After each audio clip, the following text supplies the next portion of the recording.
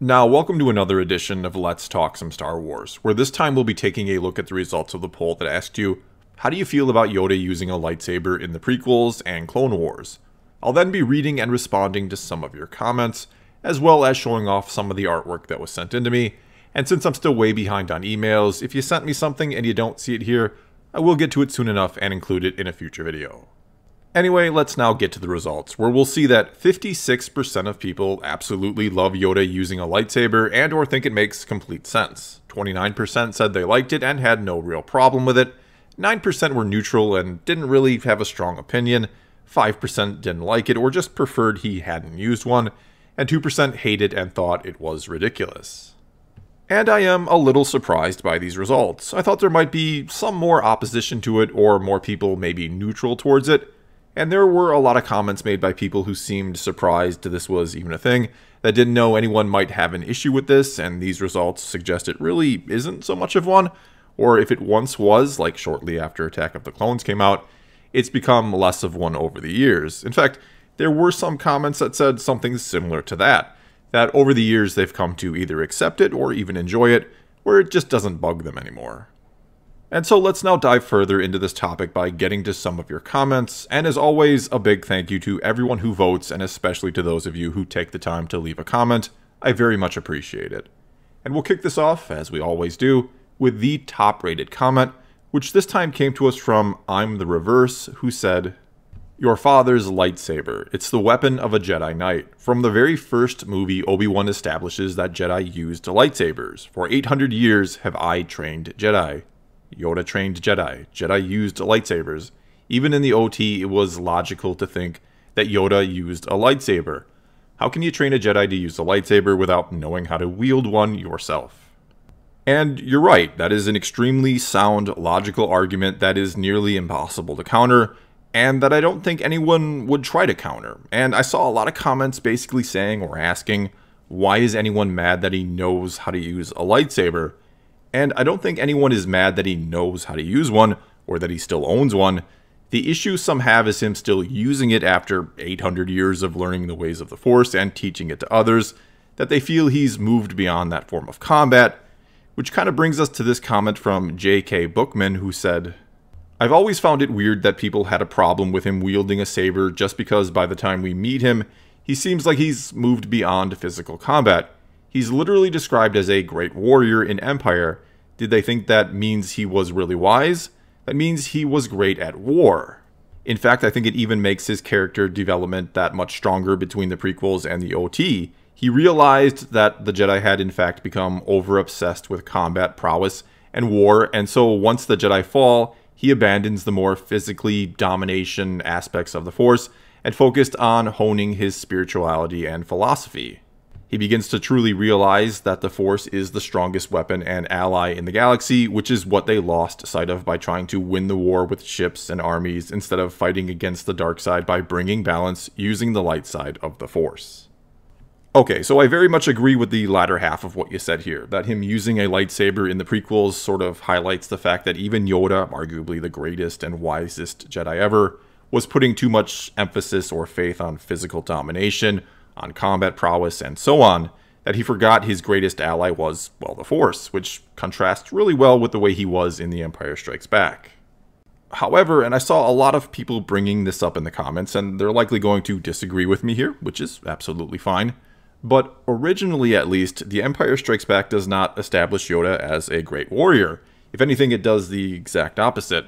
That line where Luke says he's looking for a great warrior says everything about Luke's expectations of Yoda, and little, if anything, about the reality of Yoda.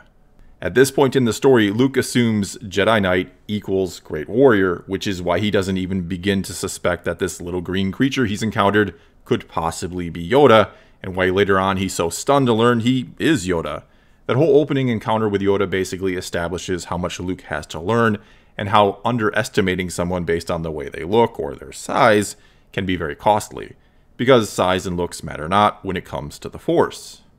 And sure, in hindsight or now after the prequels, I completely understand why people see that scene differently or why they think it alludes to prequel Yoda and the fact that he was a truly great warrior. And we can construe that scene to mean that perhaps after Obi-Wan sent Luke to Dagobah to find Yoda, He looked him up somehow or asked others about him and learned Yoda was the Grand Master of the Jedi Order and led them during the Clone Wars and just came to the conclusion he's probably a great warrior. And though the end result here is essentially the same either way, it's Luke learning a lesson about being dismissive of someone based on their looks, that the Force is meant to be used for knowledge and defense, never attack. Again, originally the idea behind that line of calling Yoda a great warrior was Luke needed to have his perception of what a Jedi is changed. He thought it was all about combat and fighting, and he was of course very wrong. Alright, and moving on now, we have this comment from Mailman123 who said, "When Yoda reveals his lightsaber in Attack of the Clones, it's one of the most exciting scenes in all of Star Wars. Him not having a lightsaber in The Empire Strikes Back means that he doesn't want to fight anymore. Yoda could have killed Vader, but he didn't want to. He learned from his time in the Clone Wars that fighting wasn't the best way. Him using a lightsaber in the prequels only adds to his character in The Empire Strikes Back. It doesn't take anything away." We also had this comment from Kerbel2006 who said, "Into exile I must go, failed I have." I think this quote sums it up. When he was the proud leader of the Jedi, he wielded a lightsaber.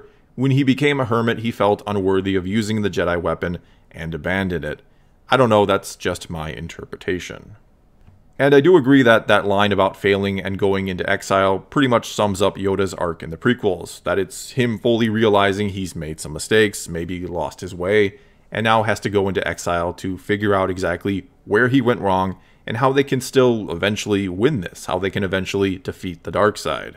And he realizes that straight up dueling Palpatine is not the answer, which is why I think he never again, as far as we know, will pick up a lightsaber. Not so much because he's unworthy, but he realizes the futility of fighting against Palpatine with one. Okay, next up here we have this comment from David Tryon who said, "When I first saw Yoda jumping around using a lightsaber, I always thought it was a bit corny and over the top, same for Palpatine later on as well.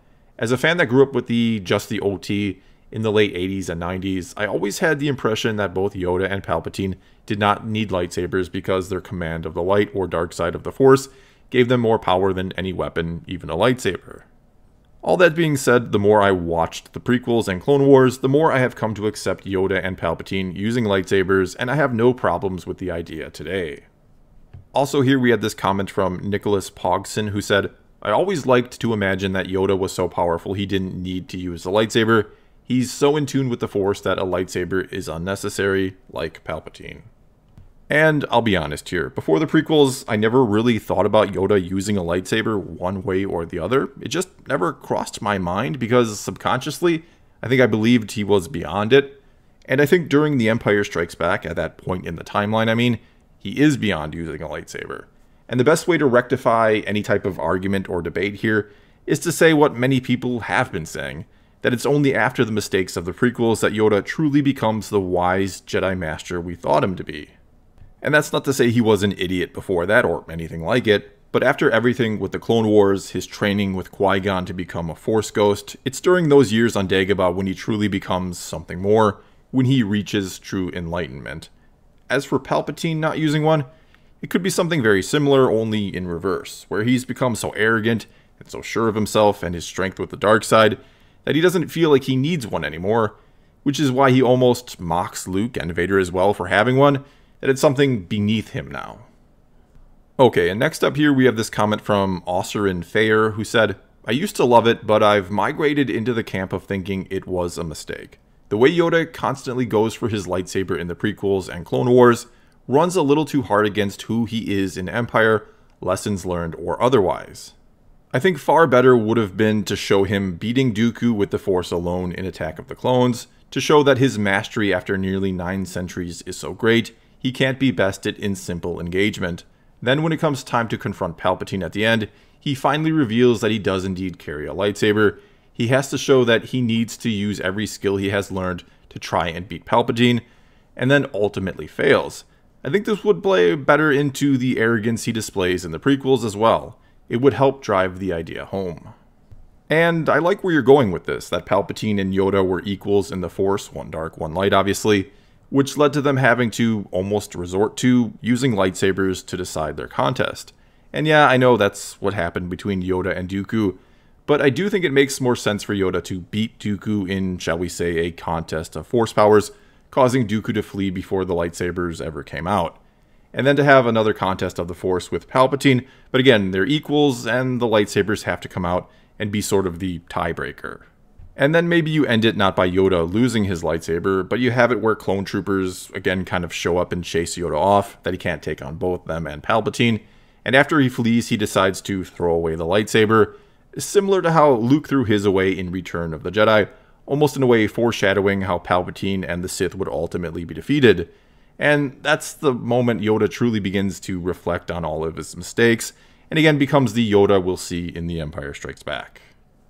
Alright, and moving on now, we have this comment from Blind101284 who said, I voted neutral. In hindsight, I'd make two changes. One, I would remove Yoda's cane throughout the entire prequels until after he fails at the conclusion of his battle with Sidious, so that he didn't need his cane because of his age, but because of the fight.